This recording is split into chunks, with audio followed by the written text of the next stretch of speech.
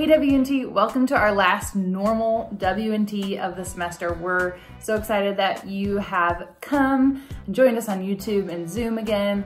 I know that we're all tired of this way of meeting. We'd rather be together in person, we'd rather be hanging out, but I'm glad that you've come to this space because we just want to continue to be a community. During this time, we know that the church isn't about a building, but it's about people and about relationships with each other and with God, and pointing each other towards what faith in Jesus looks like during this time. And so we just want to welcome you to this space. We hope that you encounter community tonight, that you feel welcome in this time, that you feel like small groups is a place you can belong. We want you to know that you belong here no matter where you're at in your faith, but we want to be about having spiritual conversations around what does it look like to be a follower of Jesus? What does it look like to reorient our lives around who he's called us to be?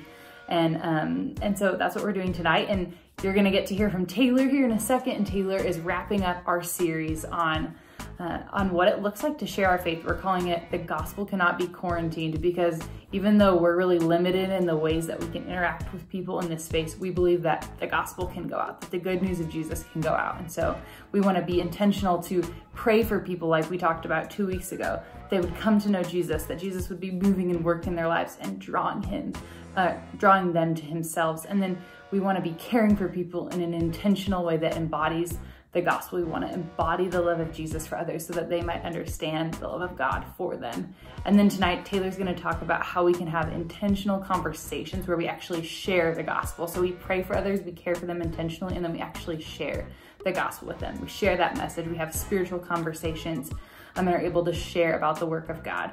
And so I'm hoping that tonight is just really helpful for you, that it gives you some ideas, some tools in your toolbox of how you can have spiritual conversations with friends, with family, with coworkers, with people around you that you love and care about. So welcome to this space. Welcome to the last normal WNT of the semester. We're glad you're here and we're excited to wrap up the semester with this teaching and then to celebrate next week as we celebrate the end of the school year, the seniors, and just get to reflect on what God's been doing during this time. So love you guys, and I'll see you after for a few announcements. Peace out. All right, guys, happy Wednesday. Today's our last day in our series, You Can't Quarantine the Gospel. Our first week, we talked about how we can spread the gospel or the good news of Jesus Christ to those around us by praying for people to know Jesus and for God to accomplish his purposes on earth. Lindsay did a great job last week of sharing how we can spread the gospel of Jesus by caring for our friends and family, and tonight we're wrapping up our series by talking about how we can spread the gospel by sharing it. I bet some of you are intimidated by this topic. You may feel like you just don't know what to say, or maybe you're afraid to share your faith because you're afraid of being rejected or judged by your friends. Or maybe you feel like you don't need to share and you just need to live a life with good morals, and that's enough. But I'm excited to be able to talk to you guys tonight about one of my favorite topics, which is evangelism.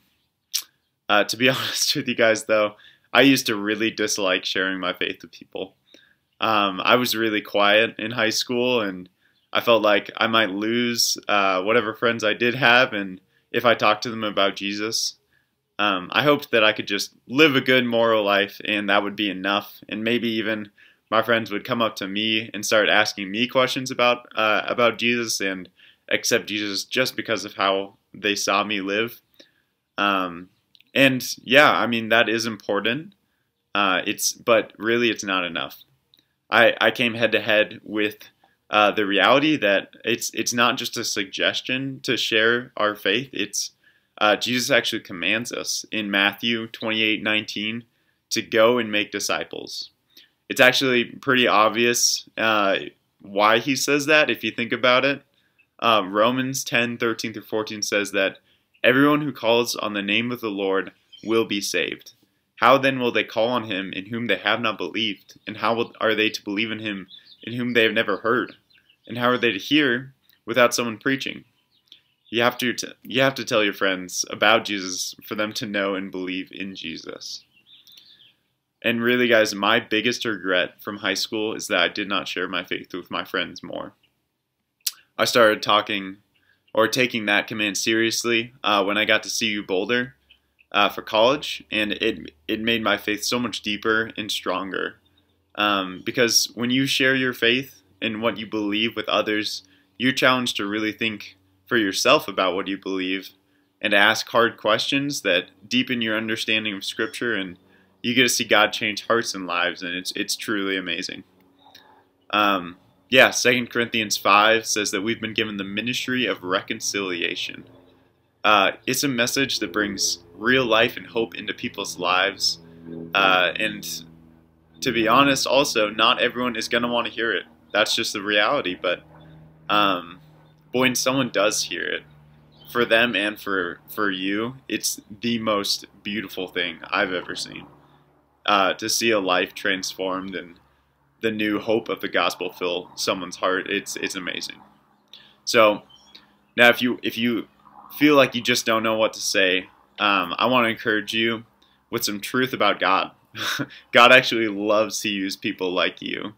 When God told Moses in Exodus to free the Israelites from slavery from Egypt, Moses' response was that he was slow of speech and tongue. He said that in Exodus 4, which basically means that he was a terrible speaker.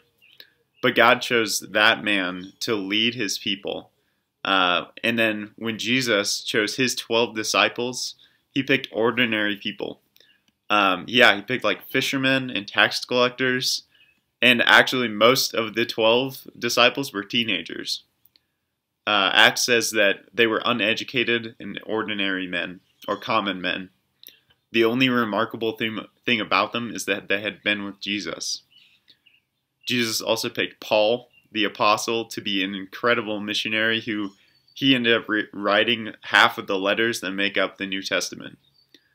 But even Paul even says about himself that he was a terrible speaker. And I relate a lot to these people. It's encouraging to me because I myself am a terrible speaker. I know that. But the truth is that God gave us His Holy Spirit to speak and work through us. Jesus' power is made perfect in our weakness because when we share our faith, despite how much we butcher the gospel and stumble over our words, the Holy Spirit will speak through us and work in the heart of those that we're speaking to. So with all that said, I just want to share a bit about how we can actually share our faith. I want to start with saying that there's no right way of sharing the gospel. There's a million different ways you can do it.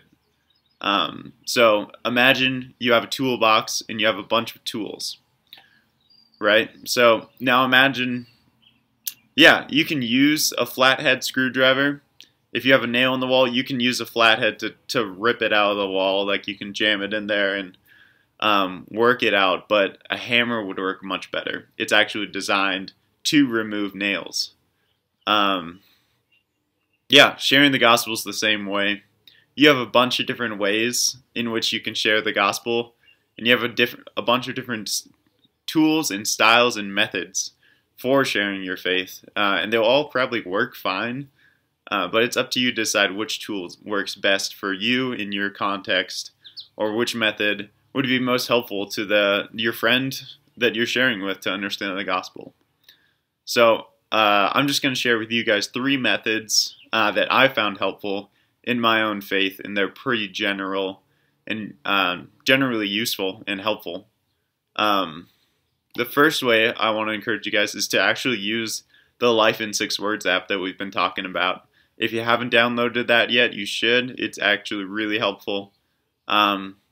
It's great for sharing the gospel either in person, or you can send an audio story. You can record yourself sharing the gospel. It provides a step-by-step explanation of the story of the Bible and humanity and what Jesus did for us, and I'll pull it up on the screen right now. It's just a great way to promote conversation about Jesus. The way the app explains the gospel is actually with an acronym, GOSPEL. It's pretty easy to remember. It starts with G. It says, God created us to be with Him. O, our sins separate us from God.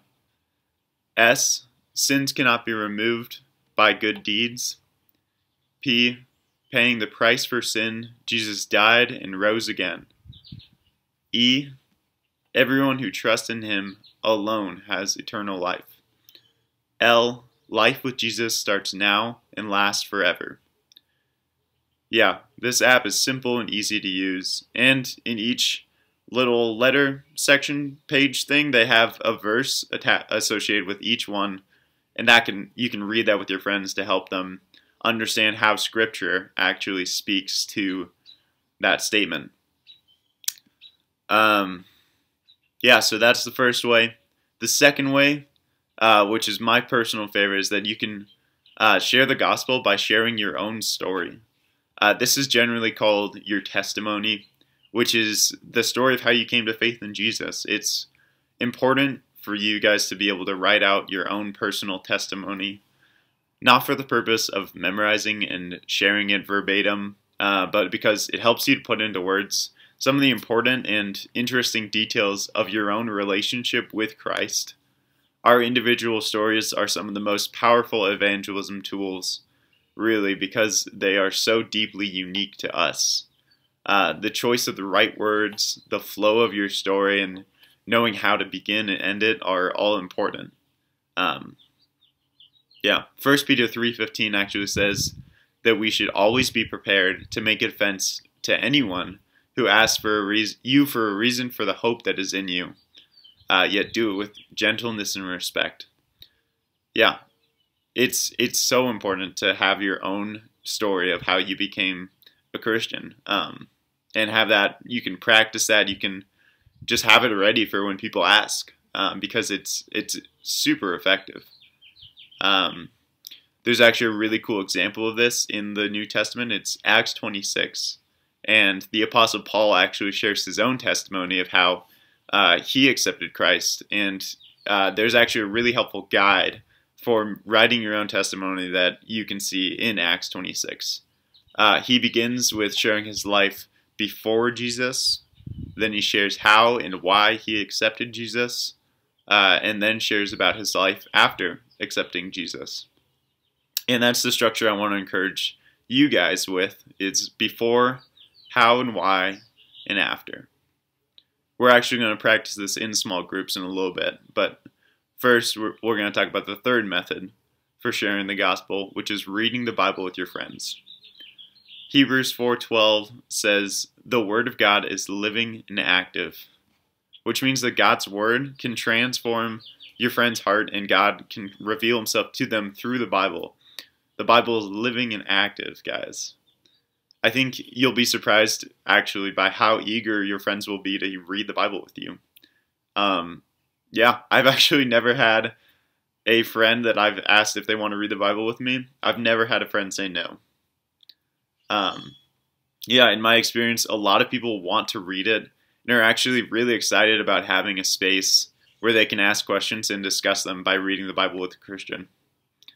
So, with that in mind, I want to suggest 6 tips for you guys while reading the Bible with your friends.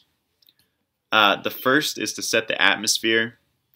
Choose a comfortable, normal meeting space like a home or a coffee shop. And a quick note is that songs and prayers and religious language, or Christianese as we like to call it, it's not part of this type of Bible discussion, so just keep it simple. The second tip I have for you guys is to keep the group small. Participants can number from 2 to 10 at the very most, but if it gets bigger than that, it's hard to have real, genuine, and good conversation. Number 3 is timing. Yeah, just don't be late and don't go over time. Stop talking before people stop listening. Yeah, the schedule should be predictable so that people can plan around it, plan accordingly. The fourth tip I have for you guys is to stick with the Bible, even if it's unfamiliar to people. Explain to them that there are 2 parts. There's the Old Testament and the New Testament, and explain the numbering of the chapters and verses. Yeah, don't assume that people have prior knowledge going into that. The 5th tip I have for you guys is subject matter. There are several good options at starting points, but all roads really lead back to the single question: who is Jesus? help people get a fresh look at Jesus. I think the Gospel of John is a great book to start with for that. Number 6 is prepare for a session with questions that help probe the text. Come with questions, and then encourage the people you're reading with to ask questions. Come with questions. Keep sessions interactive. And yeah, encourage them to read ahead, but don't expect them to actually do that.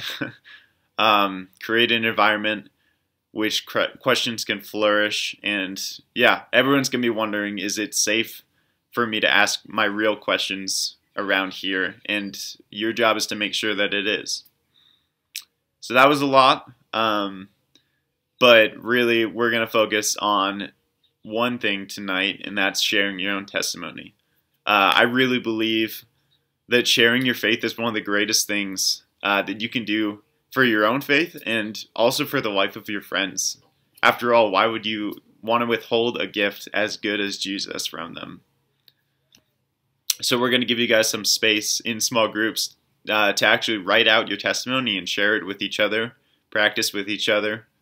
Yeah, view it as practice time. If you haven't accepted Jesus, though, I don't want you to feel awkward or feel pressured to make something up. If you have questions still, that's totally fine, and you can be honest about that. Yeah, just view this time as a chance to write out your story so far and be honest about what you believe and write out the questions that you still have. Yeah, but I'm really excited to do this with you guys. We'll have announcements for you real quick, and then we'll see you in small groups.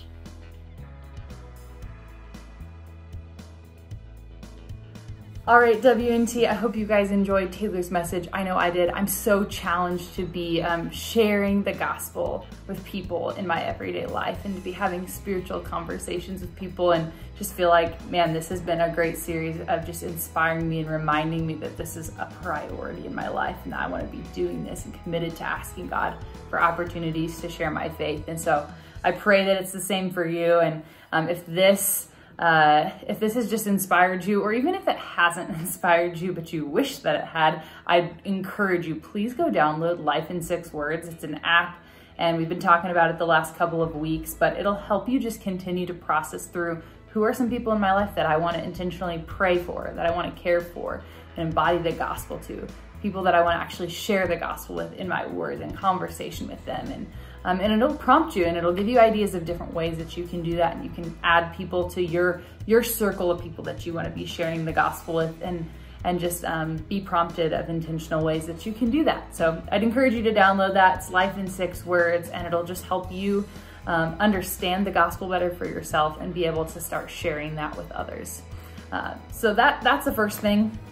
Now, guys, my second announcement, I have some sad news for you. You might have already seen this come through in emails over this last weekend, but we have decided that we're gonna have to cancel all of our summer trips. I'm sure many of you guys knew that this was coming, and I'm super sad to have to make it official, but it's also sort of just like, I wanted you guys to know what to expect. I didn't want you to have to keep your hopes up for something that was unlikely to happen. And so we have decided to cancel those trips, but we're gonna be really just brainstorming and thinking about what are some ways that we could just have a blast together this summer in different ways than we might be used to doing that.